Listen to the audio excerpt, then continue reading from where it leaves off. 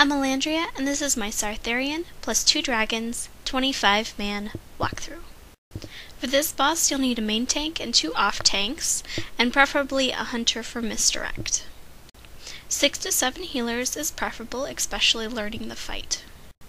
It's also especially helpful if you have a shaman for bloodlust to get one of the dragons down quick. For this fight, it's especially helpful if you set your camera to max range so that way you can see all the flame waves and all the bad stuff that could kill you. Also, you want to set your spell effects to the lowest that you can. You'll still be able to see the void zones. For this fight, you'll be taking out one of the dragons. I highly recommend Shadron. You also need to take out all of the ads that are surrounding Sartharion because they will come once you pull him. To begin the fight, you'll be at the edge of Sartharion's platform. The hunter then will misdirect the main tank, and everyone else will go to where Sartharion was originally standing.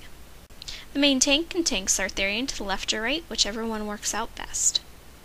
The off tank picking up the other dragons will go to the very back of the platform, towards the middle. This is where the dragons will land.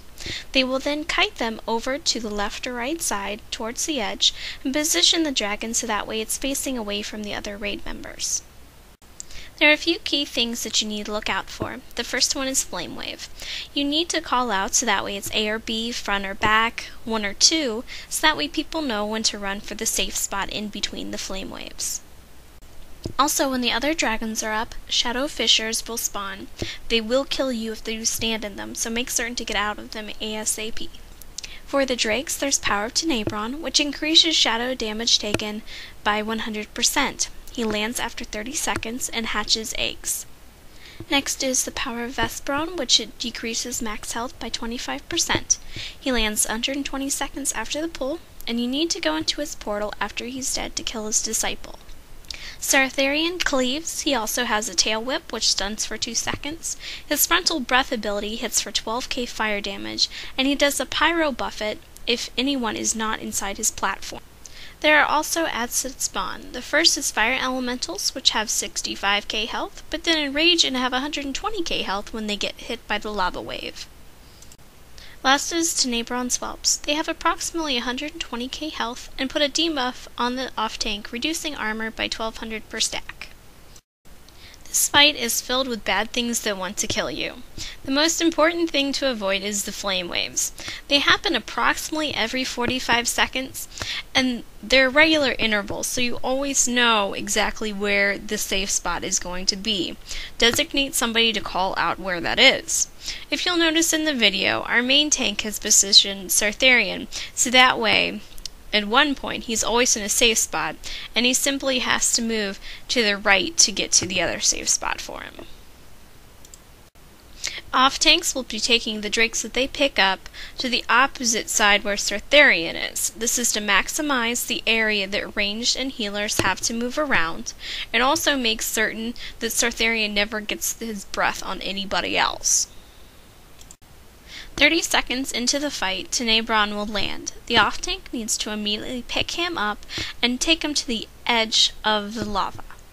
Try to make certain that Sartharion and the other drake heads are on the opposite sides. This makes certain that no one gets hit by their breath again, and also so that way ranged and healers have the maximum amount of space to kind of move around with just in case a shadow fissure should happen to pop up. At this same time, you should be getting hatchlings. The other off tank needs to pick them up along with the fire elementals, so that way they're not going around whacking people. Also, make certain to pop bloodlust in all of your trinkets right when Tenebron is down. You want to kill him as soon as you can, so that way you avoid too many hatchlings. You also need enough time to kill Tenebron and his ads before Vesperon lands. If you can do that, it will make this fight significantly easier, because the transition won't be so hectic. After Vesperon lands, you can ignore his portals until after he's dead. Once he's dead, have a healer and a tank and DPS go down and kill his disciple. You don't have to, but this makes the fight extremely easy. Once Tenebron and Vesperon is down, the fight basically goes back to what it originally was. Make certain to dodge the lava flows. fissures will no longer spawn, so you don't have to worry about those. You will continue have to worry about the fire elemental adds. They spawn about 2 to 4 each time, approximately every 30 seconds. Take them down once you see them. If they get hit by the lava flows, they do hit about 400% more, so it's very important to get those down as you can.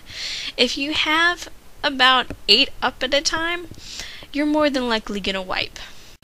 At approximately 10%, Sartharion does a soft enrage and summons about 10 of the fire elemental adds. They of course will need to be off-tanked, but you need to ignore them. Burn Sartharion and get him down, because once you kill him, all of those adds will disappear. Now granted, even after you kill him, a few might still spawn, but it'll be only 1 or 2 and you can easily take them down. For this fight, it's crucially important to pay attention what's going on and where you need to stand, what you need to get out of. Once you get that down, the fight is very, very simple until you get to 3 drakes. But until that time, make certain to pay attention, and it's a good game, and have fun. I'm going to leave the rest of the video up to its entirety so that way you can see exactly how the fight goes the whole entire time. If you have questions about something, please message me on YouTube. I'd be more than happy to answer your questions. This is a very tedious fight, but once you get it down, you're good.